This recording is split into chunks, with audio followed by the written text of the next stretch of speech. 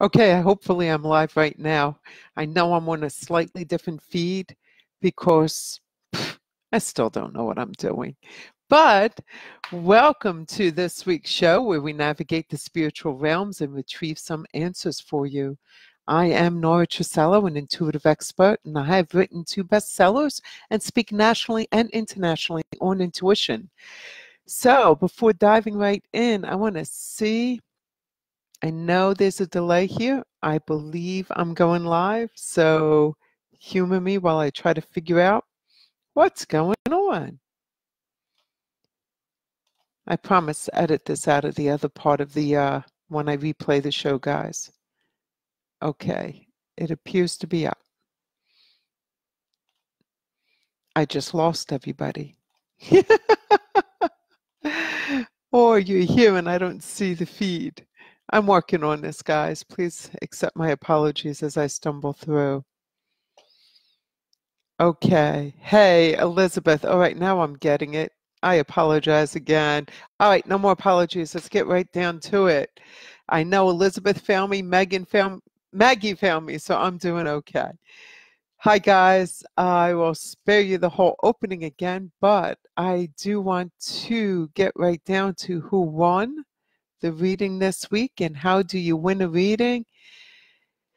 You have to share this show that's on right now. Just hit that share button and you have the opportunity to win. But you also have to look at the top of this page where it says like, follow, share the page. Hit that follow button. Hey, Erin, Lisa, welcome, guys. Love the hearts. You guys make me feel so good. I want to wait for my girlfriend to get on. I mean, I consider half you guys my girlfriends now because I see you weekly, even though I never met most of you in person. But I'm just going to spill the beans. Shauna, you won the reading. I know you're not on yet, but somebody's going to let you know. Congratulations, honey. You won the reading for sharing the show and following the page. I really appreciate it, and thank you so much for that. Now, for my 2 book winners. This is kind of cool because one of the book winners is actually an elementary school friend of mine, Michelle Minotti, and I'm not even going to attempt your married name, Jess Bowski. I probably butchered that. But Michelle, I'm so excited that you won the book.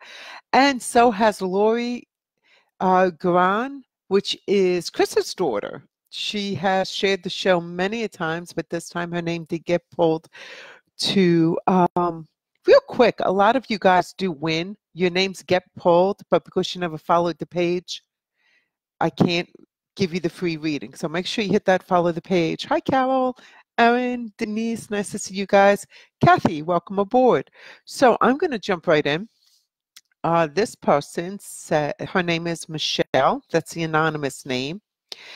This is a tough one. Nora, my husband has lost his job of 8 years effective June 30th. We are frantically searching for a new role for him. He has over 20 years experience in his field. Do you see him getting a job in the near future? As our future depends upon it. Can you feel the stress? Thanks. And unfortunately, when I read these things, yeah, I get the stress or I get the joy, I get the emotion short, real quick. That's something you need to learn, especially you empaths. You feel what's going on out there. It's like putting your big toe in the water at the beach to see if it's warm enough, and then you pull it out. You don't stay there, because if I stayed in this person's energy, I would be a basket case. I wouldn't be able to do this show. So obviously the stress is palpable. No job is happening fast, I'm sorry to say. Batten down your hatches is what I heard. You are in a storm. Look outside his field as well, just to help temporarily. Continue to try to get the jobs inside the field. It will come through networking. It will not come. You have to do all these applying and applying and applying. And then through networking, I was told it's actually somebody you worked with recently who considers you a friend, who is going to make that connection and get you hooked up. But unless your applications are out there and unless you're aggressively looking at he's going to be the one that can help get your resume pulled, kind of thing, not actually do the whole thing. So you really have a lot of work. So you need to be, all right, you need to reassure your husband constantly. Do not lose faith. Stick, this is their words, stick to a horribly tough budget. Inform banks and creditors now, not after you fall due, and ask for time.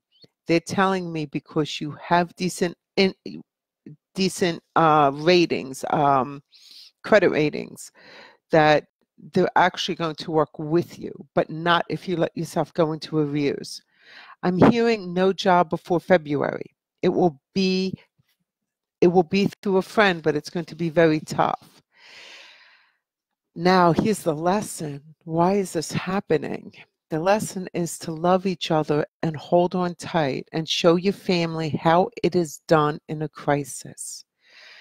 There will be two choices: crying and blowing up and arguing because the tension gets really hard, or soft voices, speaking quietly, supporting each other, loving each other, understanding it is not each other who created this situation, it is the situation you find yourselves in. Both have the same scenario, no job. However, one will create struggle and a breakup. One can create a family unit that really is an example to your children, an example to younger nieces and nephews and other people in the family as to what you do when things are tough. So they're saying the choice is yours. You are in the storm. It is not going away, at least right now before February. I'm sorry. I wish I could give you something sweeter and nicer to chew on. Don't stop listening to me because it's a bad reading. Oh no, it's a harsh reading. Lynn, Carol, welcome aboard again. Helen, Diana, Carol. Oh, there's another Carol. Hello. Michelle, always great to see you. Feel free to throw up a couple questions, guys. I do have some really detailed answers here. And I'm going to take this one, even though I kind of hesitated about it, and I hope he's on. Open-minded mom. Hi, Nora. My son wants to know if he is spiritually sensitive. However, he has some skepticism. He wants to know if you are able to tell him his favorite color. I want to help him open to new possibilities, so I told him I would ask you on his behalf. We will be watching the live feed tonight. Okay, son. Let me tell you what I tell people who sit down in front of me or call me on the phone and say, well, how many kids do I have? Listen, if you don't know how many kids you have and you don't know your favorite color, you don't need a spiritual intuitive. You need a neurologist because something's off in your head. All right? We are not mind readers. That is not our job. Spiritual sensitives are not telepathic. That's not what our goal is, to help a person heal from what the messages are that are coming through. So our messages come for what is best for your soul growth. So for example, the family I just read, yeah, I'm telling them February, but what was the soul lesson? What was it that was going to help them move forward?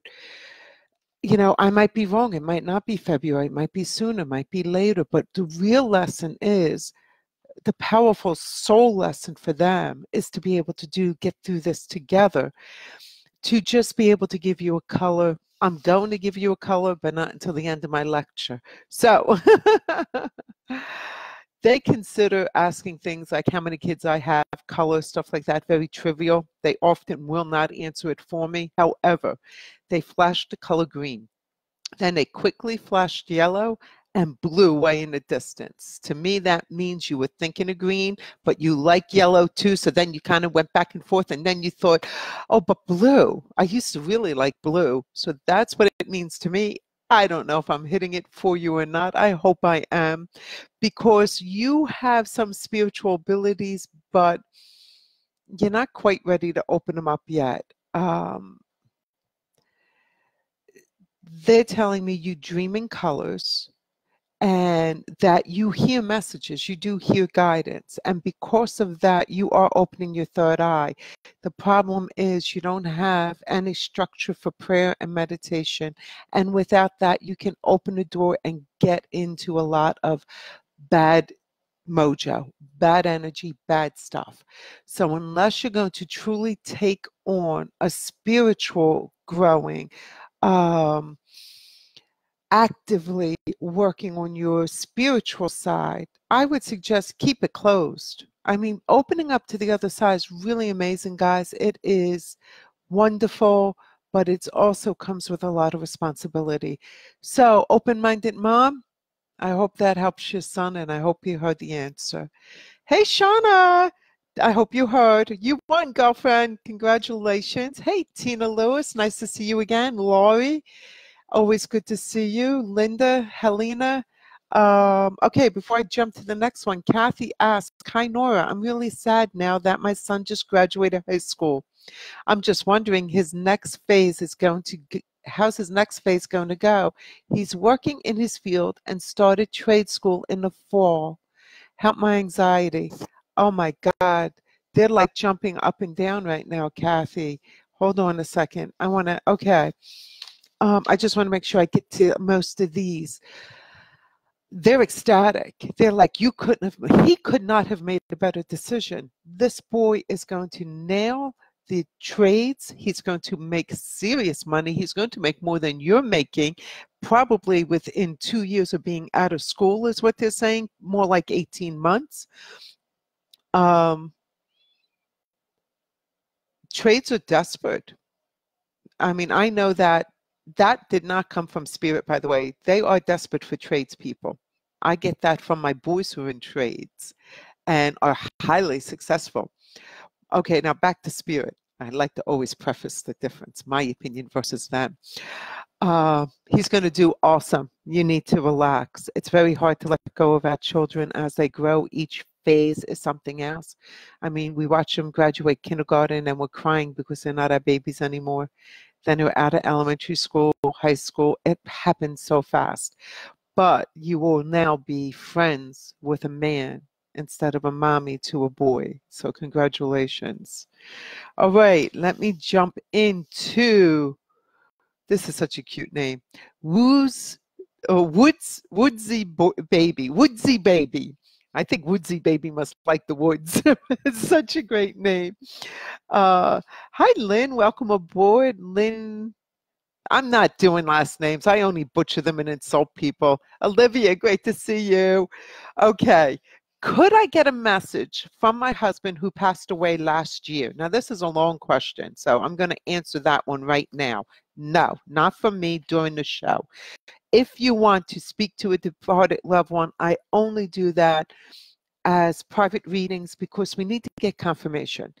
If any of you are a Long Island Medium fan like I am, love that woman, she always says, I see X or I feel Y and blah, blah, blah. She's getting confirmation that she has the right spirit. Obviously, when the wrong spirit comes in, they cut the film. They're not showing that part. She makes sure she knows who she's talking to. So do I. I can't do that on a live show like this. However, I can ask my guides to help you with the rest of this. So don't tune out. I've had a very interesting thing happen these past few days after a man friend stopped by to talk because his mother just passed away. That's when things started to happen. Right after I moved my husband's urn back to where I always kept it, the electric candles came on all by itself. This wouldn't be strange except the battery had been dead for a while and it just started working. It's still working today. I don't touch it or move it. Then the next day, there was a butterfly around me all day. Even when I looked out the window, the butterfly was there. Also today, when I was in the yard looking up at the sky, there was a heart-shaped cloud in the sky. It was there for a long time. I was able to get a picture of it. My question is, he's saying, hey, I'm here, and who is this guy? Or is he letting me know he is still with me and doesn't want me to get involved with this new guy? Okay, there's two things going on. First, all right, so first, the candles. I immediately got a warning about the candles. I'm sorry to say that. The candles were not your husband. My spirit guides, the guys who talk to me, are saying, get some holy water, put it around the urn, put it around the candles, say a prayer, bless your house, invite the Holy Spirit in, clear it out. That what is lighting the candles is not your husband. However, the butterfly was a sign from your husband saying it's time for you to have a metamorphosis. Break out of being alone. Break out and show your beautiful self. The heart in the sky was his love for you. It will never die. It is always there. And that he wants you to understand loving another doesn't mean you stop loving him. And he knows that. Loving another is just opening you up to all that much more joy. So he is all on board. However, I am concerned about the candles, so please take my advice on that one. All righty? All right. I see a couple of hearts, so I got agreement. Thank you, guys. I love when I get agreement. Carol, I am fostering 2 dogs, and I was wondering if they will be adopted to someone else or me. I'm hearing loud and clear they're going to you, Carol, as long as that's what you want. I'm also hearing loud and clear you take on a little bit too much. The concern the spirits are having, not necessarily the adoption agency for the animals, is you aren't caring for yourself as much as you do the animals. You are more concerned about what they eat than what you eat. You are more concerned about them getting out and getting some exercise than you are about yourself getting out there and getting some exercise. So they'd like you to start focusing on yourself also. I hope that helps. Tina Lewis, welcome aboard. Helen, nice to see you again. All right, Lynn. We got lots of Lynn's tonight. This is really kind of cool. Shauna, let's see. Okay, so I'm going to jump into, oh, wait a minute. I didn't do my commercial. I'm almost past the halfway point. Everybody right now, please share the show. Share. Go ahead, take a moment. It's all right. I'm right here. I'm not going anywhere. Hit share. It's important to me. I got to get out there somehow, and I rely on you guys. Now, if you want to win a reading, you have to also, at the top of this page, hit the follow button. Follow the Intuition page, or a lot of you guys win. You know, your names get pulled, but you don't follow the page, and I end up not. Actually, 3 people got pulled before I got somebody who actually followed step 2 and followed the page. So, come on, you want those free readings. All right, we're going to jump into, this is another person named Michelle. Well, that's the anonymous name is Michelle. My question is regarding my oldest son. He is 20 years old. I'm concerned about addiction issues, yet he has not admitted that to me. I would love to hear your guidance regarding this concern. This was crazy, the way they shifted the whole. I hope you got a pen and paper or hit replay for this one, because they're saying there is no addiction yet, but it will approach rapidly if he doesn't become active in something. The spirits recommended tough love, but not in get out. You need to do something, but actually tough love as in show your son your budget. Now they're telling me you don't have a budget written down structurally. Like, I mean, I'm anal. I got a little budget. I got little envelope system. I do the Dave Ramsey stuff. Love that man. So I'm really anal. They're saying you just need to have a written down budget. You have a budget in your head. You know when you are meeting your bills. You know how to make it work. They want you to put it down clearly and then sit down with your son and say, listen, you're 20. You're not a child anymore, so you never learned this in school. You need to learn this from your parent. So I want to teach you how I do my bills and how I balance things. If you're gentle and help him understand it and tell him, look, every week or every 2 weeks when a check comes in, you're going to sit down with me and we're going to figure out who to pay, who waits, what do we need for groceries. Have him assist you with the budget. He's going to rapidly learn the concept of money, which he does not have. And at 20, he needs it. He's going to really appreciate this. It's going to create a bond between you. And then after about 3 months, they said, you can then say to him, okay, you're at the point now, chip in. Time for you to help out. So we can have that much more as a family. And it's just what family does. When we live together, we share everything, we share our expenses. Don't do it before the 3-month period, and take your time teaching him. And really, this isn't spirit speaking, this is me now. Go to Dave Ramsey for any kind of advice on how to budget stuff real easy so you can explain it to him. It's cool. He's a great Christian teacher on money. I really like him.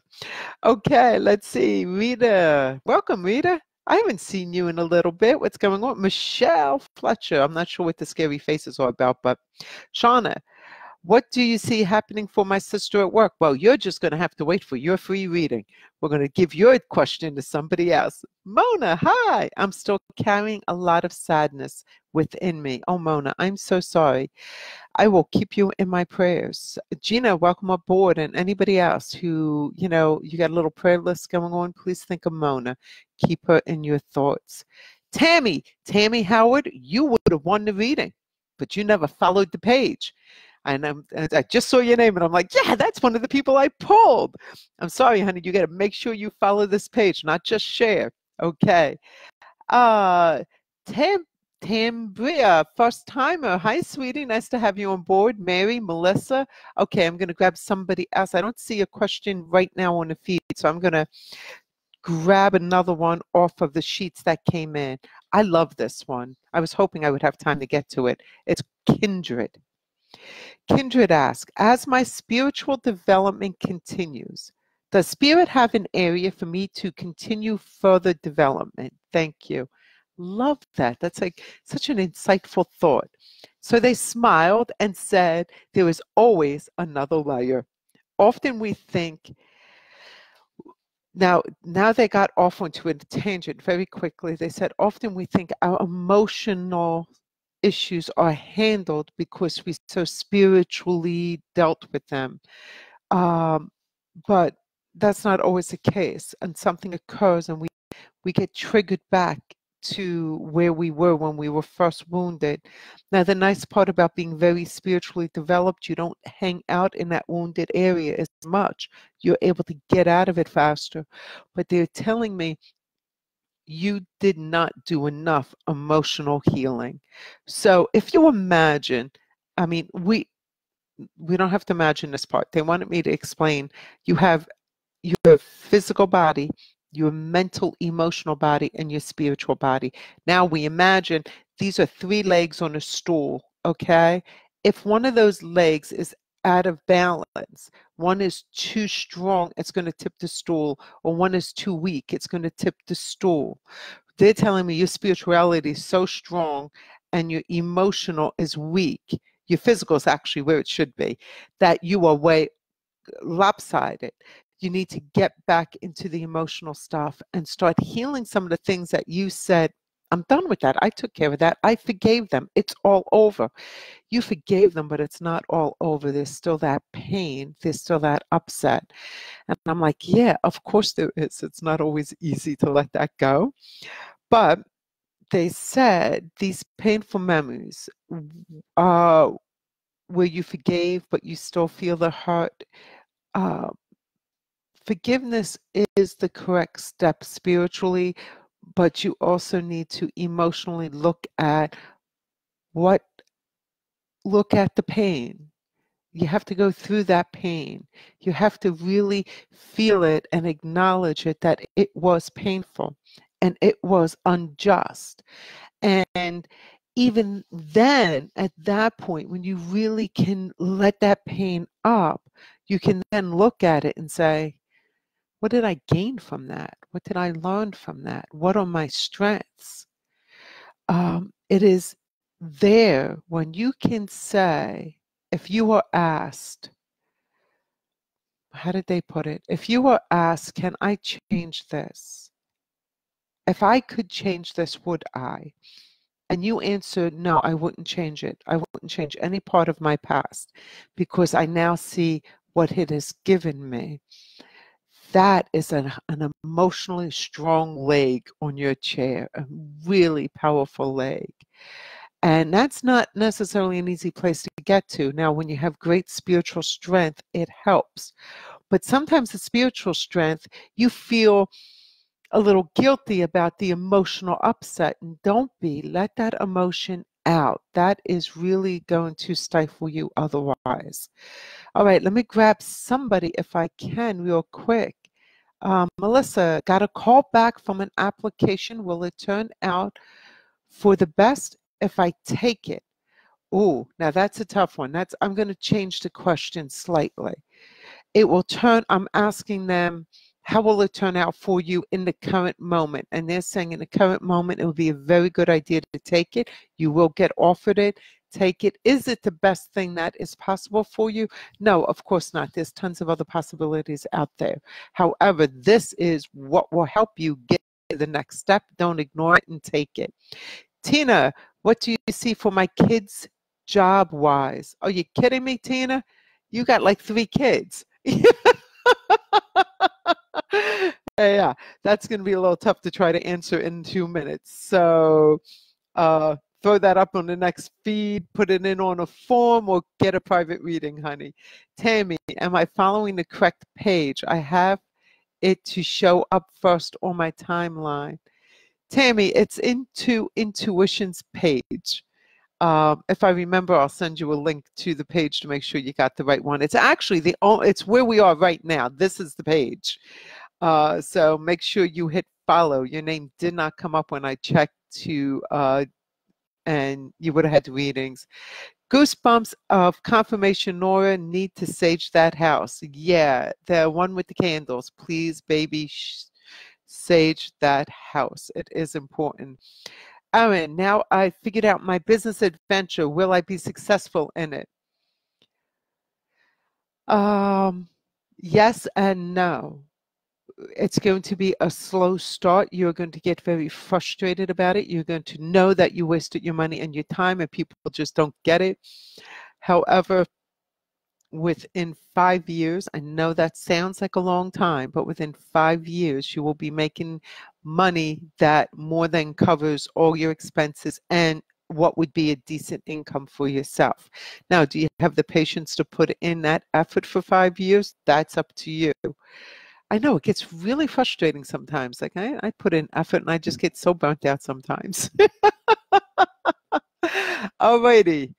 I think we are coming to an end. So please don't forget to share and follow this page. I will be doing a class up in Lilydale, New York. I hope to see some of you up there on August 20th. It's a one-day class. Christine's going to join me as my assistant. I taught this class 100 times, but they let me have an assistant. So I said, oh, cool, Christine, come up with me. We'll make it a weekend away. The online class is going to be released sometime in August, as well as a membership section to Intuition. So check that out when it comes up. Make sure you join my email list so you don't miss out on any of this. Till next week, remember to say a prayer of protection.